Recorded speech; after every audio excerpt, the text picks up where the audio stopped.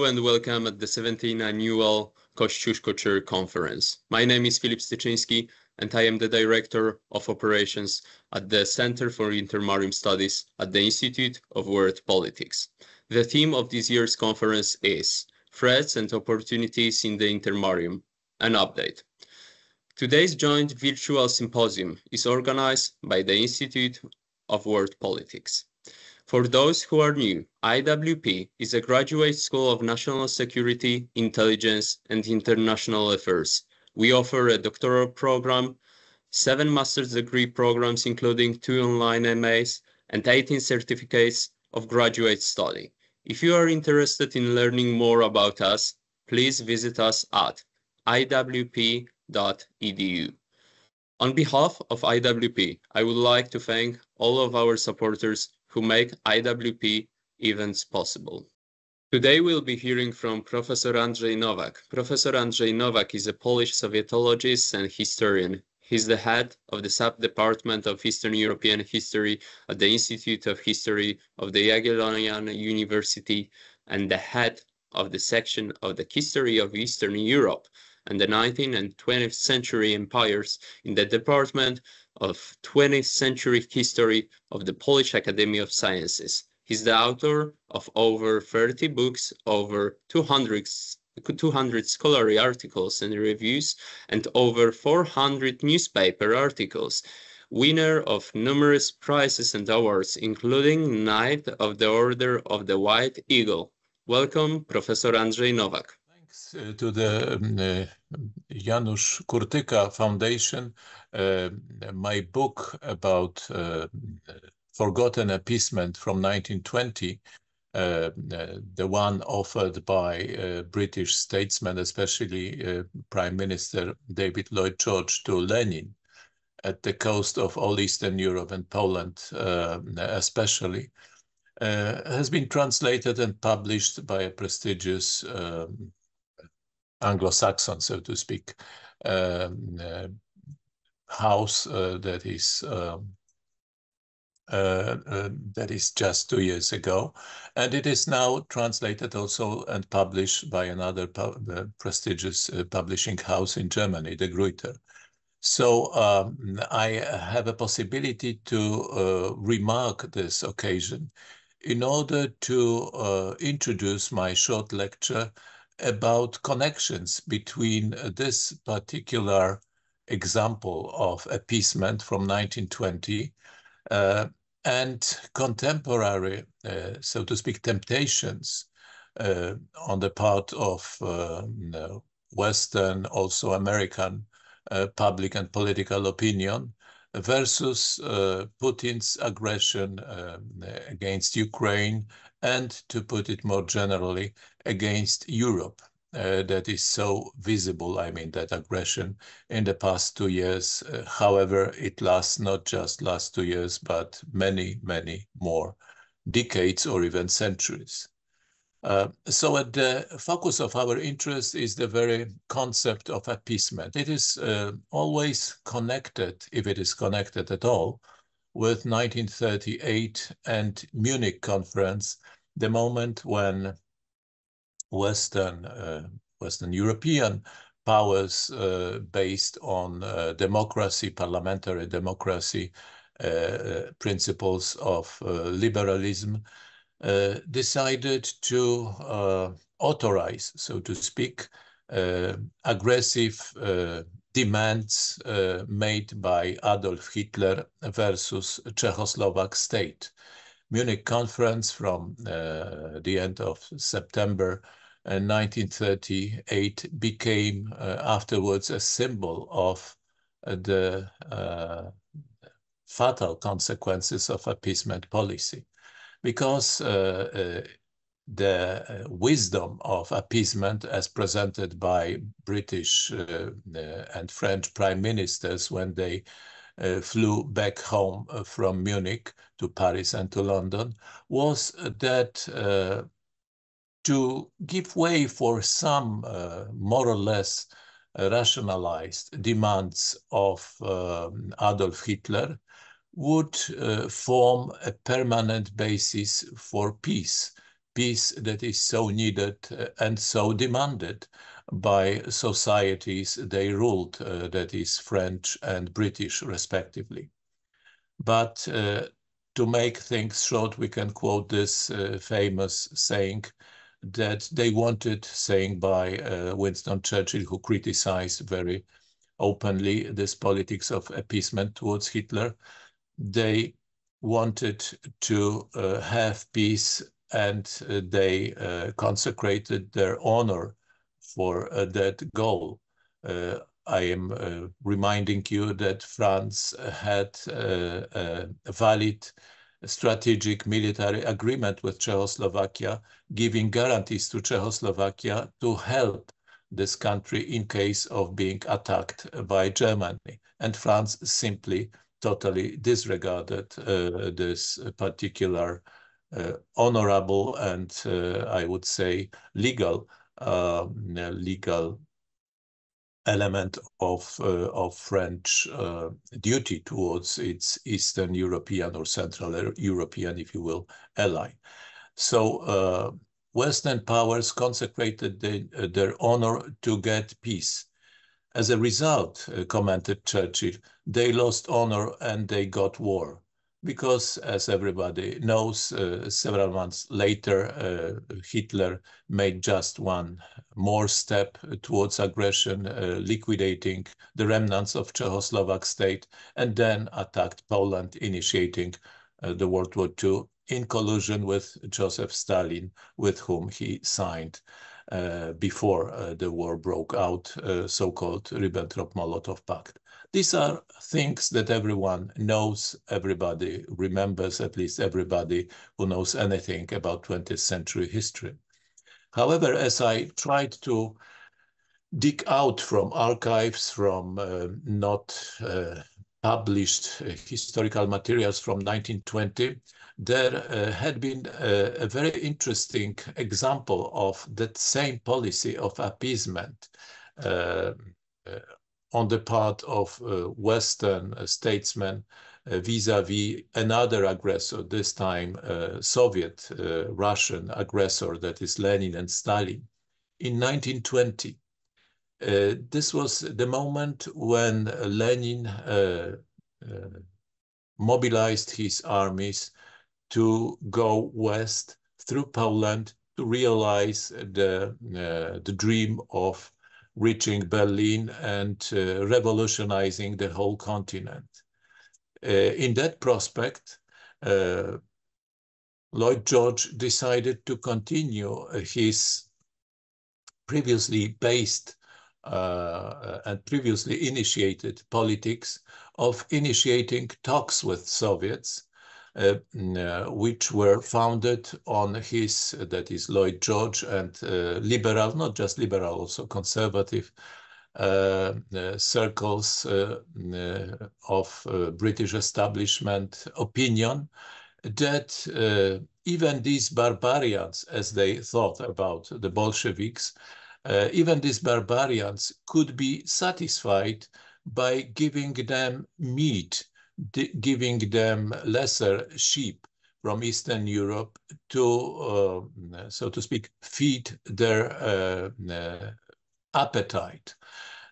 So giving them consent, Western European consent, to take first Ukraine, then maybe Latvia, Lithuania, Estonia, but then also a much bigger chunk of meat, or I would say of geopolitically vital territory between Russia and Germany, that is Poland, reborn after 123 years of partitions between Russian and German powers, that this particular deal could stop Soviets from, Russian Soviets, from further aggression and could guarantee peace and stability in the world at large, so to speak, the real world, the real civilization, beginning with Germany and all to the west of Germany. The zone between Germany and Russia was treated simply as a vague zone which could be consecrated to the appetites of brutal but very effective power of Russian Empire. It was all based not on any sympathy towards communism. Lloyd George was a liberal. He had communist ideals in full contempt.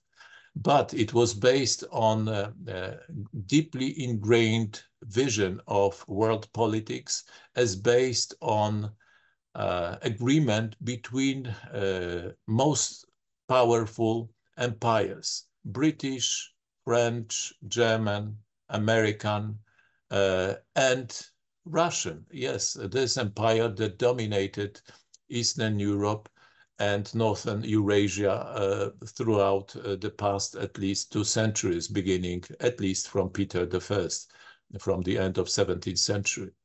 So in that, I would say, geostrategic imagination of so-called realists in early 20th century, even after the war, it was somehow natural to think that the only stable peace to be attained is a peace which could satisfy all members of this concert of empires.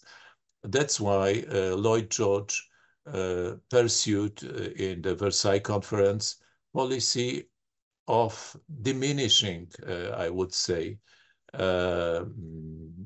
negative consequences of the lost war for Germany. He wanted to make Germany not revisionist country, but a country that would accept the Versailles Treaty. And along with the same logic of so-called imperial realism, he wanted to satisfy Russia. Even though it was now a different Russia, communist Russia, it did not change even a bit his opinion that Moscow, be it red or white, any Moscow, should be satisfied. And if for this satisfaction, Moscow needs to have Poland, Ukraine, or other countries in the region, let her. So that's how he initiated these talks that were continued even in July and mid-August 1920. I would like to remind that on August 10th, when Red Army was at the gates of Warsaw, some 14 kilometers from the center of Warsaw, that is less than 10 miles from the heart of Warsaw, capital of Poland, Lloyd George invited special guests to London, and not just to London, but to Westminster, to British Parliament, to present Soviet, Russian Soviet conditions of peace with the West. And on this August 10th, no lesser person, so to speak, no lesser dignitary of the Soviet Russian regime as person number 2 in the hierarchy of the Bolshevik party at that moment, who was at that time Lev Kamenev, first deputy of Lenin in the Soviet government, and the head of party organization in Moscow, was invited to sit along with Lloyd George in British Parliament, exactly at the moment when Soviet armies were storming Polish capital.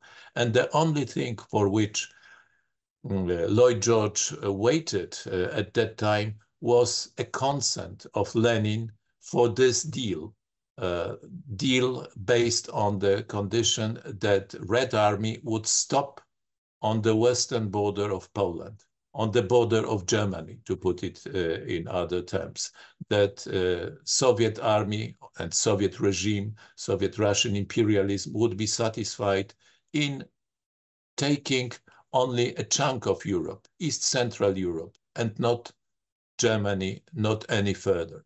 But fortunately for us, I would say, Lenin was consumed, but what he declared afterwards with an appropriate term, vertigo from success. At that particular moment, he believed that the Red Army would be able not just to liquidate Poland, to liquidate Polish army resistance, but to storm the heart of Europe, to take Berlin, and also to take Budapest, Prague, Vienna, all the way down to Rome. Exactly these capitals were mentioned in an exchange of telegrams between Lenin and Stalin, who was at that time commissary in one of the fronts storming the West at that particular moment of summer 1920. So this history of not realized appeasement, not realized not because it was somehow stopped by any Western forces opposing appeasement, but was not realized due to the ambitions of the Soviet-Russian aggressor that were much greater than appeasement could have satisfied. So this particular story could be probably reminded now in the context of contemporary debates over Putin's danger or Putin's Russia danger to the West, to the world, as they are analyzed among Western public opinion and among Western, so to speak, specialists, pundits, that try to find way from this nightmare of the war in Europe. And most frequently now, an element that is invoked in these discussions is a scenario in which Putin is presented by the mainstream parties and media in Western European countries and in the States. Putin is presented as a potential leader of far-right, extreme right, that endangers stability of Western societies. A patron of Marine Le Pen, a patron of Alternative für Deutschland in Germany, patron of, which is so absurd that I have really troubles in presenting this absurd version, patron of a Polish Law and Justice Party that made as a ruling party in the past 8 years more than any party in the world to stop Putin, to alarm the West from giving way to Putin. Yet it is also presented by Western mainstream media and mainstream politicians as a kind of fifth column of Putin. So Putin is presented simply as an object of belief, of dangerous belief, and of course false belief in regeneration of Christian values, conservatism, tradition. This is used exactly to blackmail these right of center parties in Europe to say that they should never gain any, so to speak, part of responsibility for ruling any country in the West, because they are simply pawns or marionettes in the hands of Putin's imperialism. And there is a grain of truth in that particular vision. Putin, I would say, and his all state and KGB apparatus he uses so effectively, even though it is not called now KGB, but FSB, SVR, and many other acronyms are used in the old place of KGB and GRU, but the institution is still the same. So he actually uses some of resources he has at his disposal to lure parts of really extreme right circles in Western Europe. It is rather completely ineffective in Poland, but it is more effective among some really hard right and alt-right, so to speak, elements in Western Europe and in the United States, to create this picture that Russia is the stronghold, the last citadel of Christian traditional values, and Putin is the last defender of these values against political correctness, woke culture, LGBT rights, and so on and so forth. This particular vision, however, it seems to me, is not that popular, even among right-wing sympathizers, extreme right-wing sympathizers in the West, yet it exists. What is much more effectively used by Putin and gives him many more chances to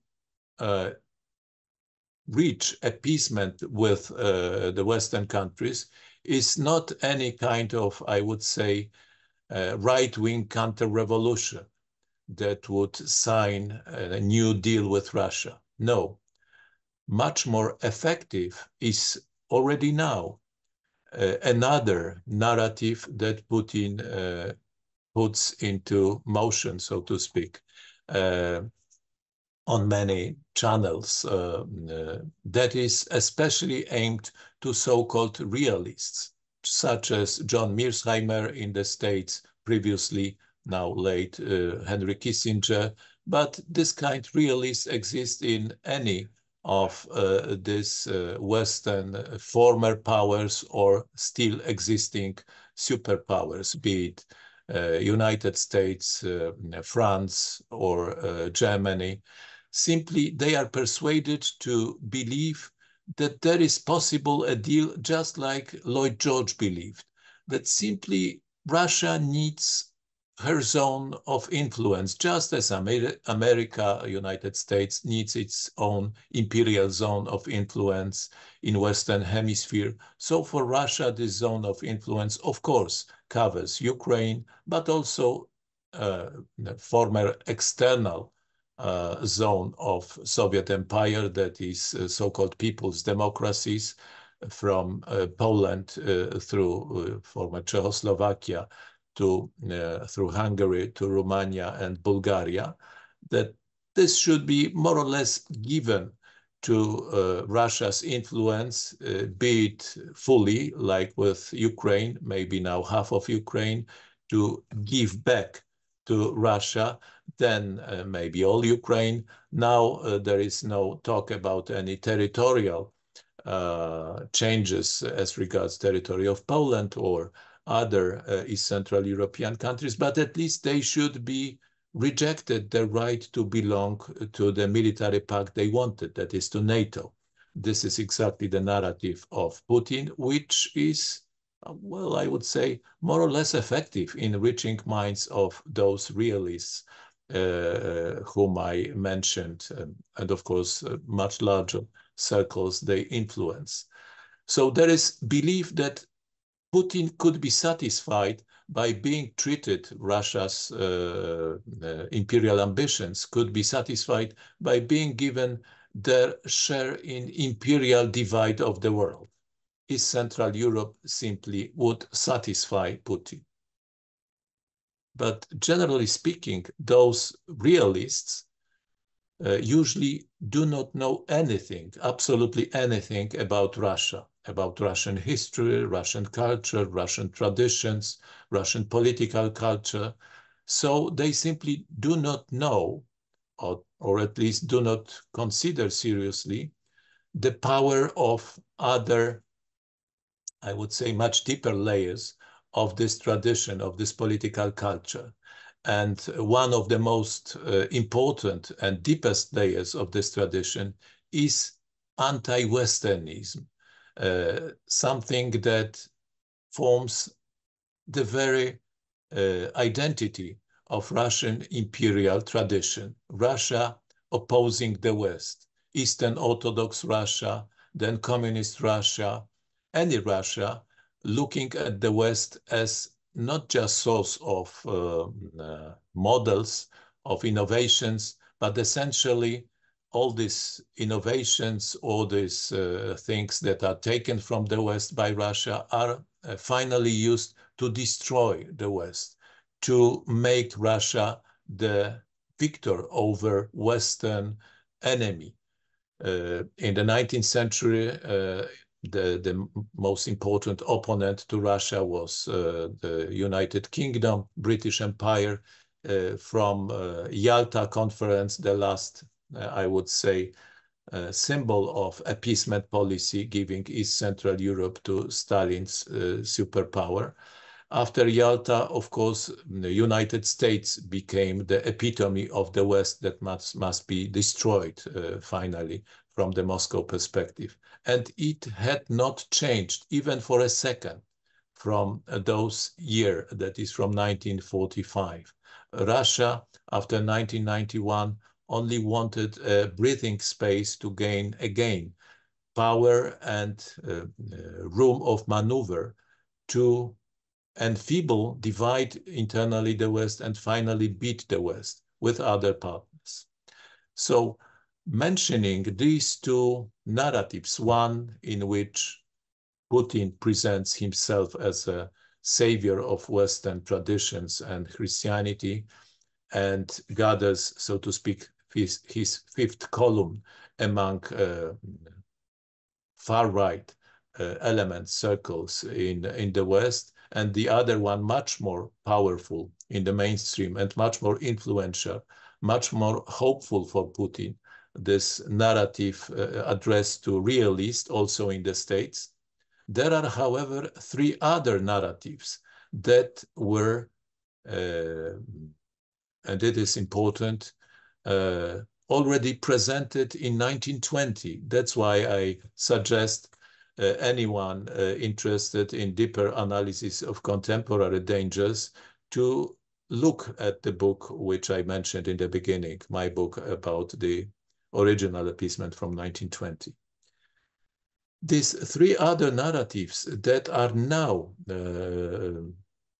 presented and emitted, so to speak, to different circles in the world should be read now along with these two first, which I mentioned.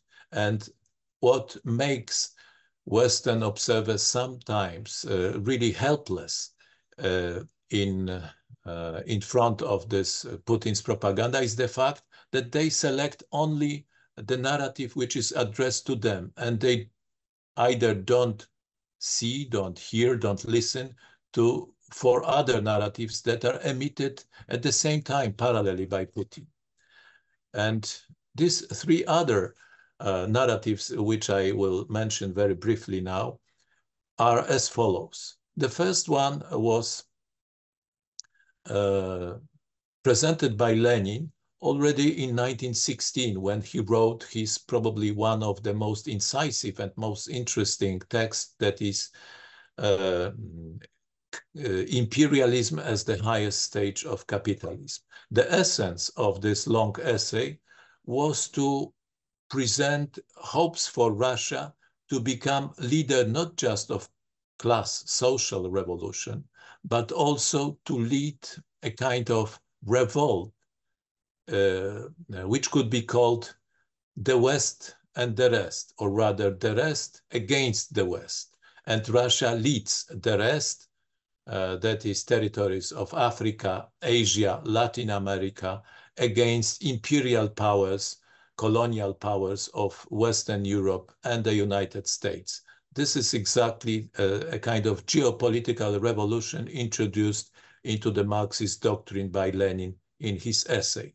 And he was not the only one to find this possibility of defeating the West during that period which I describe in my book. Already in 1919, when efforts of the Red Army to storm instantly Central Europe militarily were stopped by the civil war in Russia and by the counter efforts of Poland, especially mobilizing its military forces to stop the Red Army marching to the center of Europe.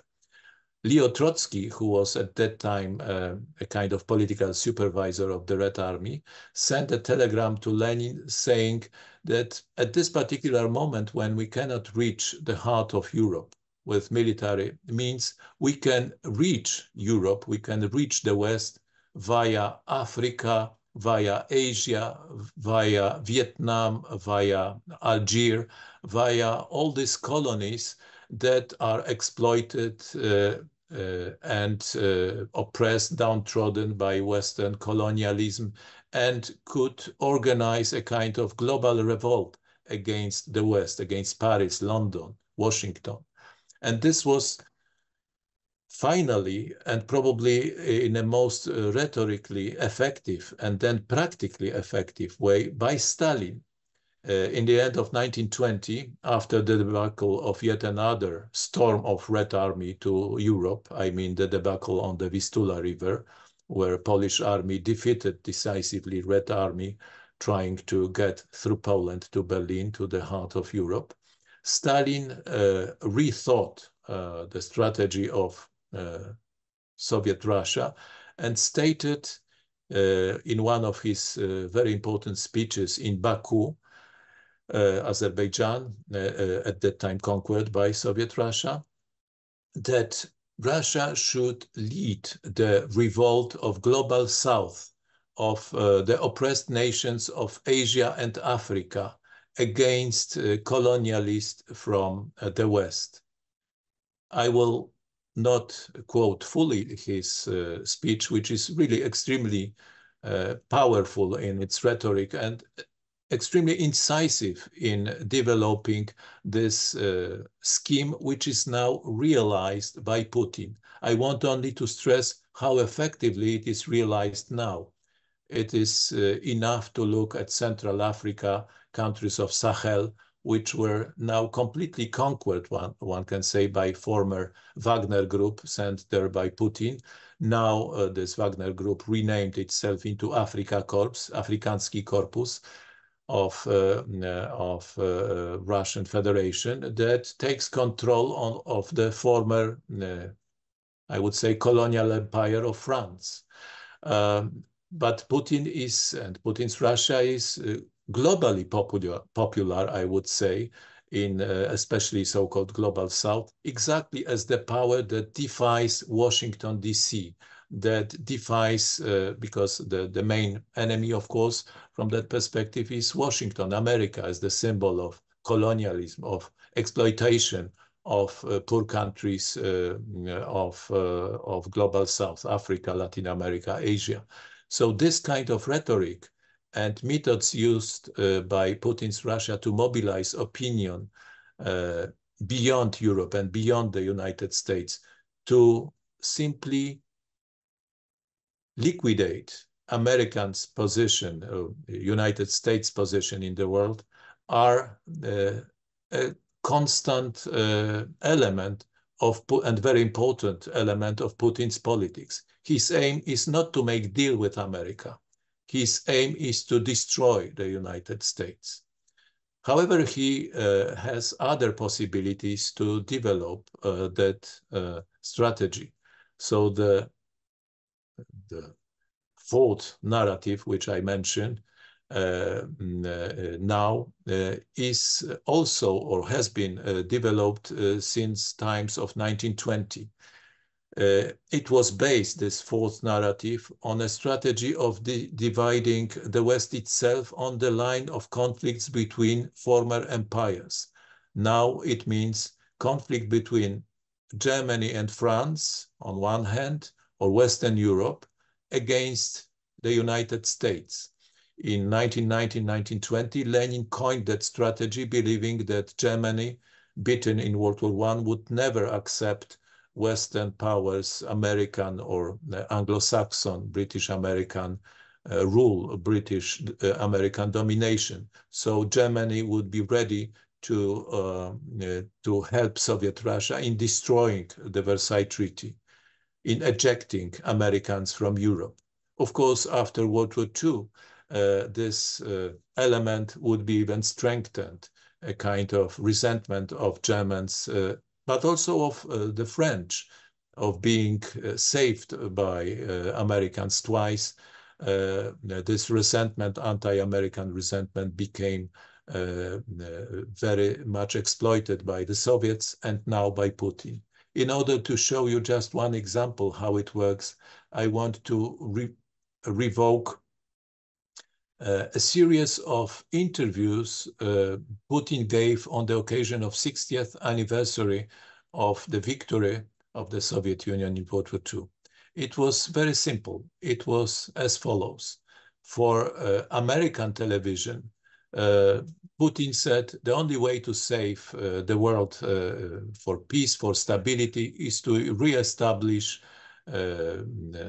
conditions of two superpowers collaboration, meaning, of course, Russia as a partner, superpower partner to Washington, D.C. This is something that realists in Washington and other places of, so to speak, pseudo-wisdom still believe in the United States. But at this same day, Putin gave completely different interviews to the French and to German televisions. To the French, he said the only way to make peace stable is to fight fascism, which we fought bravely, French resistance and Soviet army, Russian Soviet army in World War II, and to base this anti-fascist collaboration on a strong partnership between traditional imperial guardians of order. Russia and France are, from times of Peter I and Catherine II, natural partners.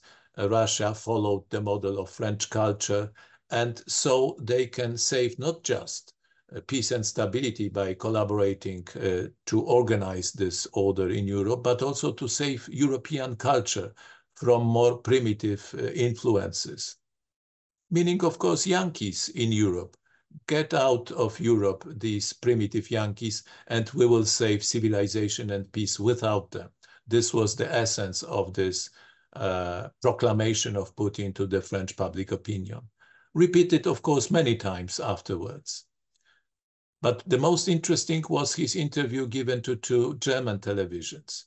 He stated that the best times for Europe were times when there was all along common boundary between Germany and Russia.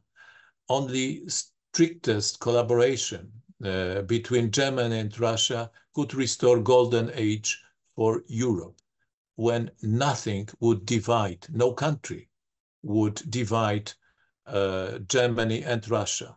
No country meaning no Poland, no Baltic countries, simply common border like it was maybe not during Ribbentrop-Molotov Pact deal, but during times of Chancellor Bismarck and Chancellor Gorchakov.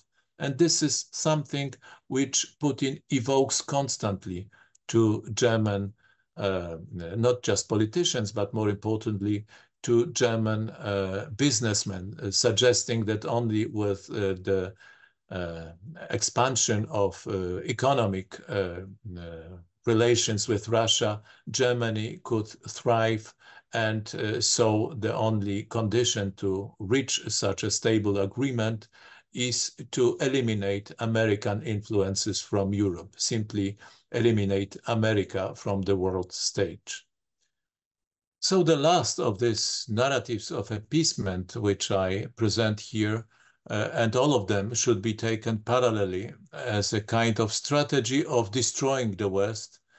So the last of these narratives is addressed to the left and to the extreme left, but also to so-called left liberal mainstream parties, in which Russia presents itself, Putin's Russia, as a potential, at least, partner in taming neo-fascist forces stemming from Eastern Europe, stemming, of course, from unruly countries, just like Poland, Ukraine, these countries that form a kind of a burden to Western societies and are treated, are never treated as equal partners in that Western liberal mainstream opinion.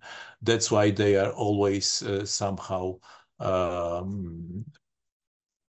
potentially accused of being non-Western, non-liberal, potentially fascist. So Russia, even if it is maybe not completely politically correct in itself, being a power in itself, could tame these dangerous tendencies as a partner for Western powers.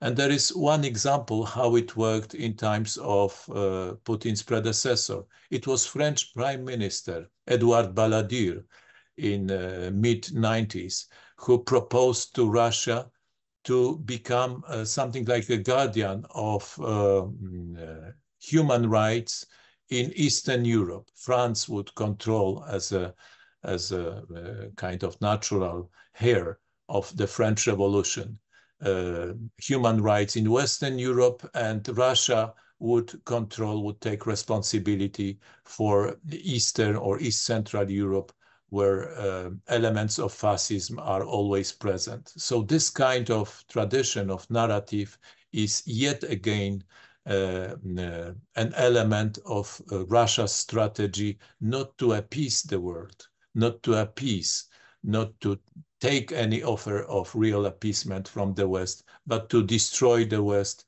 and to realize final goals of Russian imperialism, which is to have all Europe and to destroy American presence in this hemisphere. Thank you very much.